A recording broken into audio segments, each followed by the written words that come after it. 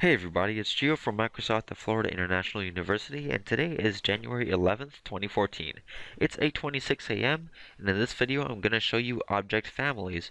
So, object families in Construct 2 are an advanced behavior because of two reasons.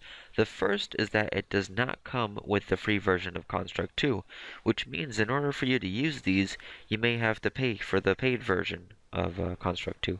And the second reason is because object families closely resemble inheritance.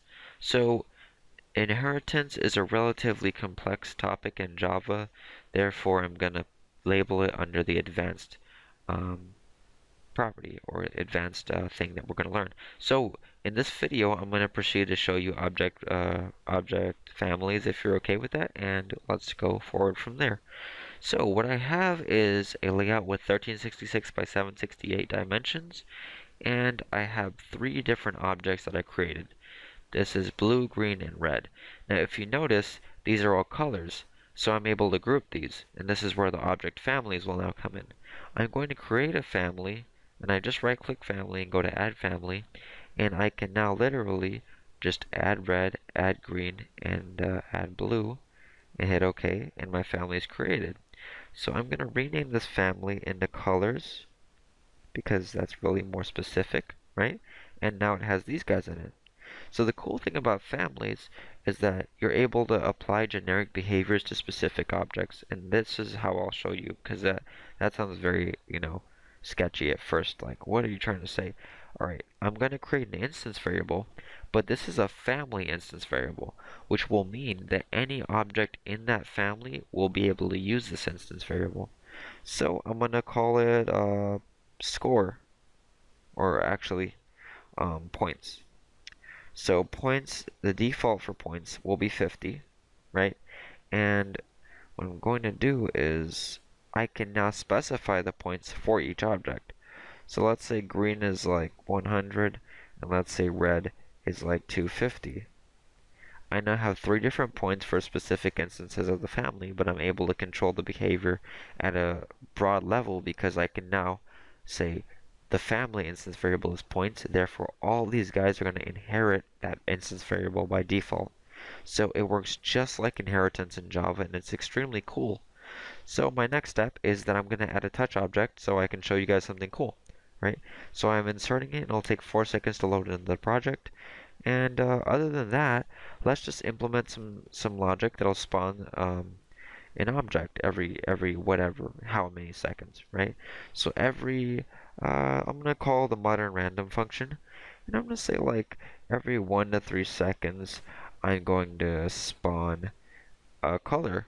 But instead of selecting one of these specifically, I can now choose the family of colors, and I can just say, well, actually I have to do it differently. Since there's none previously existing and I'm not spawning on top of anything, I have to go to System, Create Object, and then create my color there. But instead of saying blue, green, or red, I can just say create me a color, and I'm going to call the modern random again, so it spawns randomly within a certain parameter. And I just say, give me colors with, and that's going to refer to that specific object. So divided by 2, and then my range is layout width. Yeah, so what I'm now able to do is I can apply generic behaviors, and that pretty much means I'm not going to have to worry about specifics.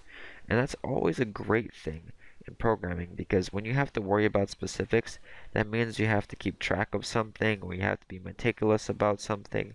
But being able to do this stuff on such a generic level saves me a lot of trouble, because I'm now going to be able to type a lot more code in a lot less code.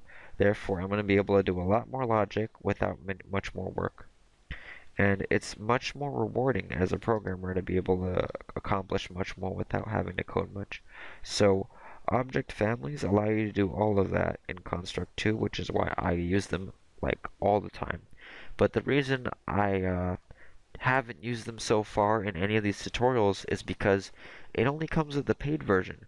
So it's not like I'm trying to, convince you guys to buy Construct. It's more like I'm just trying to show you how these work since I use them all the time. And if you have the paid version of Construct, then cool, use them. If not, I'm going to try to show you alternative ways to do everything because, you know, you shouldn't have to pay to use something. I totally disagree with that notion. So now I'm going to add another method that says when I touch a color, right, add the point value of that color to my score. So now I can just call my colors object that's being referenced, and then I just look for the instance variable, whatever it's called. I forgot what it was called again. So I just search for it. Here you go, points, and that's it. So I add the points of the object I clicked to my score, and I also destroy that object. So I can do this, colors destroy, and it destroys the specific one I clicked, and it adds the points of that specific object I also clicked. So it's super cool. Now there's one last piece of this functionality that I need to implement, and I need to have some text, right, that says what's going on more specifically, right? Like what's going to tell me something about my points. So I'm going to just make this pretty large, just so that it can be clearly visible. And I'm going to center it. Oh no, that was the hotspot. I'm going to center the text on it, right? And I'm going to change it to Seguo, or Sego. I have no idea how to pronounce that. I'm going to change it to this text, make it this big. Okay, cool. And I can just empty that out for now. And then every tick, I'm going to set it to this. It's going to be my score.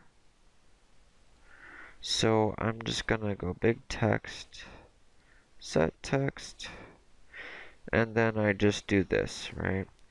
So I say score, and in construct 2, concatenation is done with the ampersand, but don't worry too much about this specific code. I'm just writing, you know, the logic to this. You don't have to worry too much. I'm going to put this project up on the Dropbox so you can download it and use it. However, I don't know if all of you will be able to use it since it's implementing object families. Anyways, I'm going to test the logic now, and we'll see how everything turned out. So here's my screen once it loads. Alright, my score is 0, right? So, wow, great. A blue one just spawned, and I hit it.